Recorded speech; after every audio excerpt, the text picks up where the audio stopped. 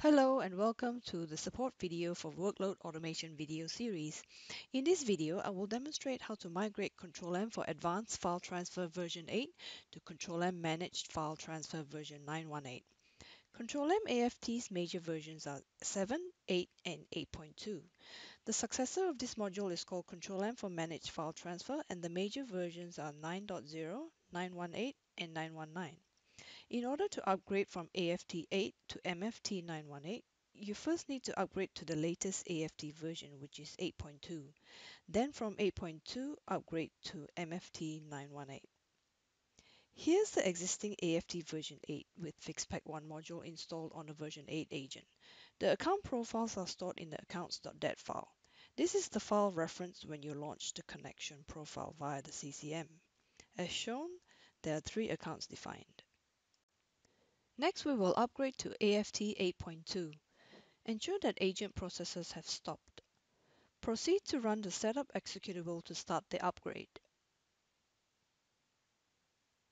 After the installation has completed, verify that the installed versions is now 8.2 by checking the installed versions file. You will also notice that the accounts.dat file has now been updated to accounts.xml in this version. Let's verify that the account connection profiles are accessible from the CCM after the upgrade. The 3 accounts are there. At this stage, we have completed the intermediate step of upgrading from AFT 8 to 8.2. Please note that the Control-M agent version needs to be at 918 to be compatible with MFT 918. So please upgrade your agent as well before proceeding to upgrade to MFT. We will use the auto deployment process via the CCM to upgrade. Under the Manage tab, select Deployment New Activity, Manage File Transfer, and Upgrade. Proceed to give it an activity name and select Send and Install MFT to Control-M agent. Select the agent and click Install to start the deployment process. This process will perform verification on the agent to ensure that prerequisites are met, then transfer the MFT package to the agent and perform the upgrade in the background. This will take a few minutes.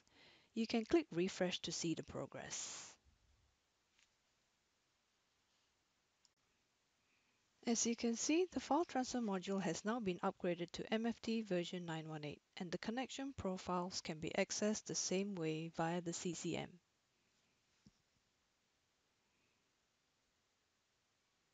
That concludes this Control-M Solutions video.